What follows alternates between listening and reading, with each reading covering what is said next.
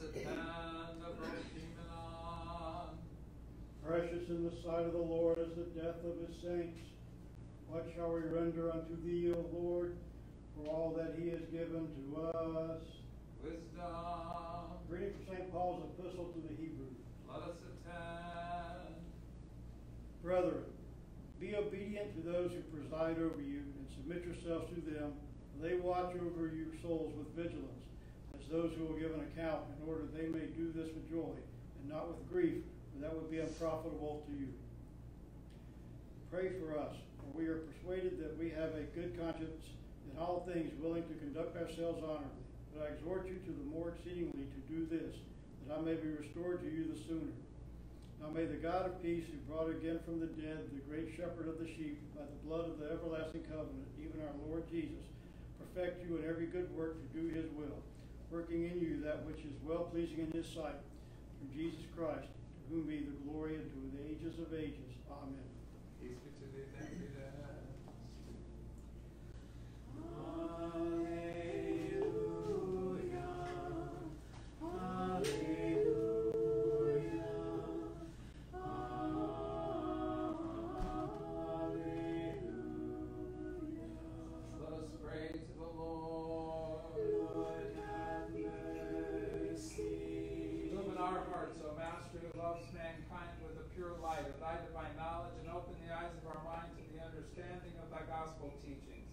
Implant in us also the fear of thy blessed commandments, the trampling down all carnal desires, we may enter upon a spiritual manner of living, both thinking and doing such things as are well-pleasing unto thee. For thou art the illumination of our souls and bodies, O Christ our God, and unto thee we ascribe glory, together with thy Father, who is from everlasting, and thine all holy, good, and life-giving Spirit, now and ever, and unto ages of ages. Amen. Wisdom attend, let us hear the Holy Gospel. Peace be to all. And to thy spirit. The reading is from the Holy Gospel according to St. Luke.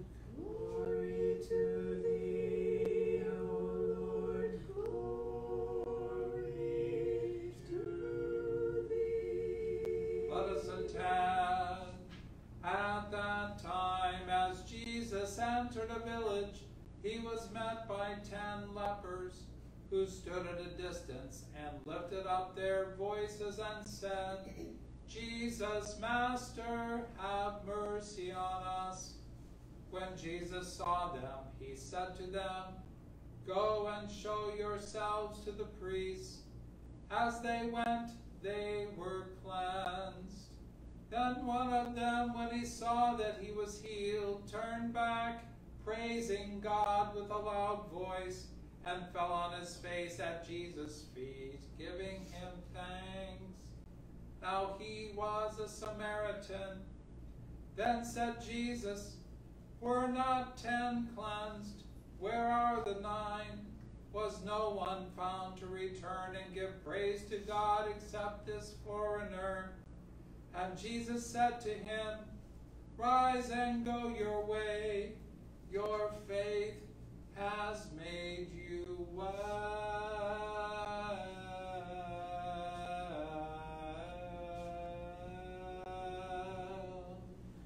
Glory to thee, O Lord, glory to thee.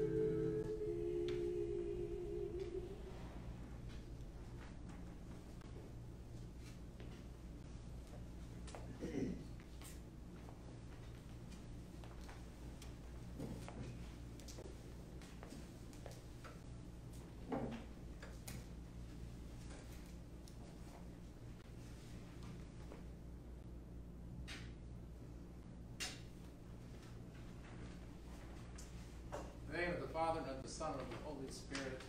Amen. Today, January 17th, is the commemoration of St. Anthony the Great, one of the leading lights of the monastic life in the church. And what I would like to do today is focus mostly on some of the things that he said, his teaching, because he is an example of dedication and devotion, persistence and patience and spiritual warfare, and demonstrates how we are to draw near to Christ. And the things that he taught were things that he had learned the hard way. He was not particularly, in the worldly sense, an educated person. It's not that he was uneducated. We'll talk about that in just a moment. But that his perception of education was really that true wisdom and true knowledge comes from the experience of God. And it is direct experience that teaches us what it means to be good and virtuous and wise and to be faithful and true.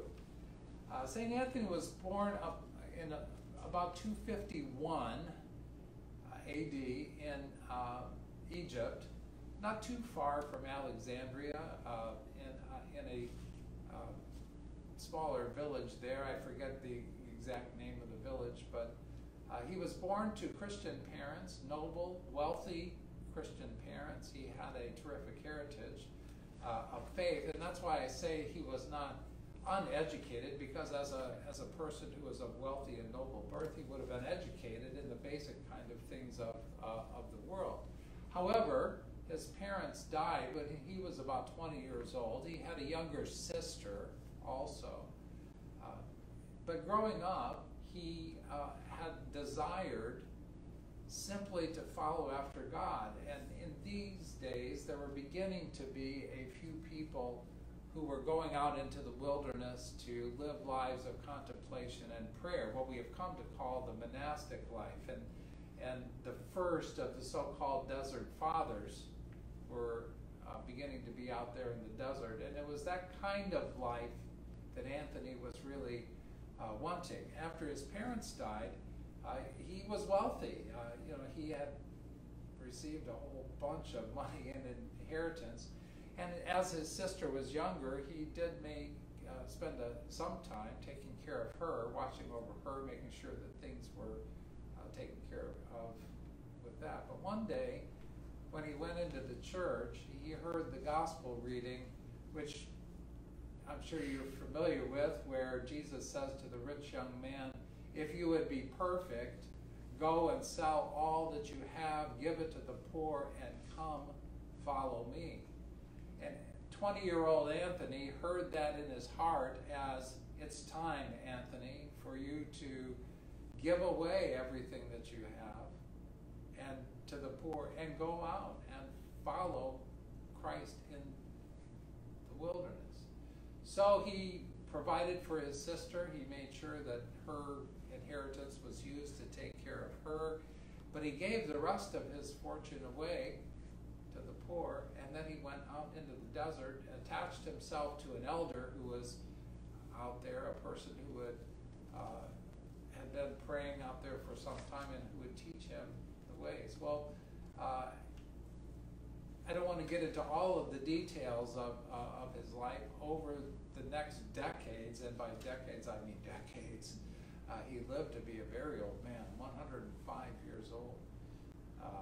He died in 355 during the episcopate of St. Athanasius in Alexandria. And according to Athanasius, he was still, vibrant and healthy and strong, even at the end there in his 90s and hundreds. So it's kind of a remarkable story. But during these many years out there in the wilderness, he spent a lot of time in prayer. Some 20 of it was actually spent in absolute solitude, where he was alone out there in the desert. His spiritual father had given him a blessing to go and do what no one else had done, that is, live as a hermit and just pray. Anthony told stories of great spiritual battles that he would have in those times, demons attacking him, temptations, thoughts, all of the things that one could imagine. He sees all of those difficulties, and yet by the grace of God, he is able to overcome these things. And after about 20 years, he's in his 40s, people began to come out there, having heard of him, and to want him to teach them. And so a whole community of people developed out in the desert around the place where Anthony, ironically, had gone to get away from everyone. And so eventually he left that spot and went even further into the desert so that he could have a place where he was alone. That next place he went to actually was in a tomb. He lived in a cave, in a tomb, for a long time. But most of his life was spent in prayer. On 2 occasions, he actually did come into the city of Alexandria. In 311, when he was about 60 years of age, there was a persecution in Alexandria. Maximian, the emperor, was actively persecuting Christians, and Anthony came into the city to give them comfort and strength and to be with them. In fact, he kind of hoped, he said, that maybe he would be a martyr too. But no one arrested him, so he just spent his energies praying for people and being a support and a witness. And then later, when Arius, the heretic, arose in Alexandria, 318, of course, the Council of Nicaea, 325, and St. Athanasius became the bishop of Alexandria. The word got around that Anthony was really an Arian. Anthony was really supporting Arius, and Anthony wanted to dissuade that entirely, so he came into the city and went with Athanasius and proclaimed his support of Athanasius and the Nicene Creed and the faith there, and maintained his support all the way through all of Athanasius's, the rest of Anthony's life, because Athanasius lived 20 years beyond Anthony.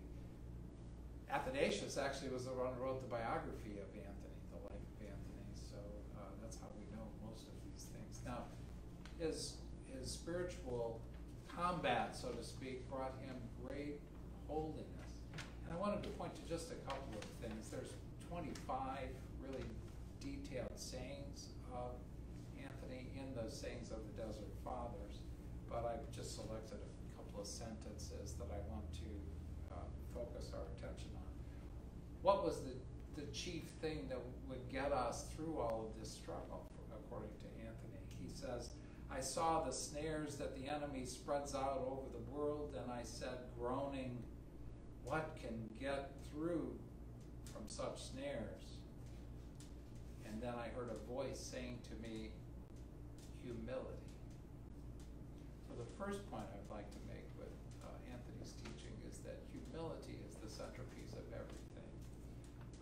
A lot of times we think that worldly position and worldly power are going to be what gets us either respect or accomplishment. But Anthony says it isn't even knowledge like the great scholars. He actually had several great scholars come out into the desert to talk to him because they were, they'd heard that he was a person of great wisdom, but they didn't believe that because he hadn't had an advanced education that he really knew much of anything. And he would comment to them and say, well, which came first, the book or the insight? Where does true knowledge come from, and what does true knowledge consist of?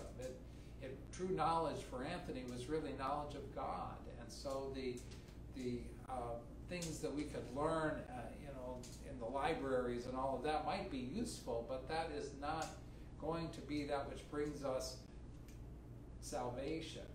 And all of those things that we hold to, the ideas of our own greatness, if we don't put those aside, if we're proud and arrogant, then we're not going to find God. God is absolutely good and true and all-powerful, and it is in Him that there is life, and in Him that there is hope, and in Him there is wisdom. And so humility is going to be that which gets us through. When the devil sets a trap for us, of self-centeredness, self-interest, of anger, of frustration, of jealousy. All of those things are usually, part of our wounded pride. The things that we think we deserve or we think we need to have. But humility recognizes the grace and the power of God as ultimate, and that humility then will bring us through these temptations and snares. Anthony also believed that love of our neighbor was essential. So we start with humility, but then here's the sentence that I'll point to here. He says, our life and our death is with our neighbor. If we gain our brother, we have gained God. But if we scandalize our brother, we have sinned against Christ. Love of God, love of neighbor. That's what the scripture says is the centerpiece of the gospel. And Anthony says that if our true life is in the way that we love other people. If we connect to other people with compassion, without judgment, if we pray for them, if we actively serve them, if we give them acts of mercy, if we love them in a word, then we are connecting to God because God is love. So that is Anthony one time had a vision. I don't know why he would ask this question, but he did. He asked God, after decades of prayer and spiritual growth, is there anyone my equal? And God showed him a vision of a man in Alexandria who was a doctor who was giving himself in service to other people day in and day out and day in and day out, not asking for anything, just seeking the good of others. And God said to Anthony, there, Anthony, is your equal. You see, love of neighbor becomes the means by which we connect to God. So humility and love of neighbor. The third thing is patience. Patience. It's going to take a long time for us to become righteous. It's amazing. He went out in the desert at 20 and he was still out there praying at 105. But he said this, the fruits of the earth are not brought to perfection immediately, but by time, rain, and care. Similarly, the fruits of men ripen through ascetic practice, study, time, perseverance, self-control, and patience. Yeah. How are we going to become virtuous and righteous? I don't know about the rest of you. I want a pill. I want something that I can do instantly, mix it up and be right there with it. But the life in Christ is really not like that. The illustration is phenomenal. You grow crops. Well, how do you grow crops? Well, you prepare the ground, you plant the seed, you wait for them to germinate and grow. There has to be rain, water, light. There has to be maybe even fertilizer, things that you put in there to help make it grow, and you have to wait. Plant the crop in the spring, and then in the late summer, early fall, you harvest it. It just takes time. We had pear trees in our yard in Indiana, and it was about 120 days from the time that we saw the first flowers till the time that the pears would be showing up there and ready to pick off the tree. We ultimately have way too many pears, but the point was, I might want those pears quickly, but I can't get them quickly. They come when they're ripened. The same thing's true with our virtues. We have to cultivate our spirit through ascetic practice, fasting, prayer, almsgiving, through self-control, through patience, through perseverance, enduring the things that come to us. And over time, those things produce in us virtue. Now, it isn't just by accident either. Anthony, in another passage, says if a person is trying to make a sword or an axe or a scythe, then he has to, if he's going to forge something like that, he has to know what he's making, or he's not going to make it. It's not going to end up in. He said it's like that with virtue. If you're wanting to cultivate a virtue, you need to know what you're trying to cultivate. Are you trying to build love? Well, then certain acts build love. Are you trying to build patience? Certain things build patience. Are you trying to get self-control? These things build self-control. If you see what I mean, and all that's going to take time. Going to take endurance. We're going to have to wrestle through things. There's no such thing as a quick spirituality. A quick spirituality is not true spirituality. It's counterfeit. That which is truly of God bears fruit, just like the natural world bears fruit. One last quote that I've been thinking about a lot for the last few months, really. It gets spread around on the internet a little bit these days, I think because it's so poignant. St. Anthony says, "A time is coming when men will go mad. And when they see someone who is not mad, they will attack him, saying, 'You are mad. You are not like us.'" And I wonder sometimes whether or not we have come to the time that Anthony proposed. When people in our culture, in the world as a whole, are embracing the madness of postmodern philosophic relativism. Now, I don't. They're looking at things that are evil and calling them good. They're looking at things that are transitory and saying that is what life is really about. They're looking at moral principles and saying none of those things hold, and traditional viewpoints don't hold, and even reality is a socially constructed, intellectually constructed reality. And after a while, that just becomes madness.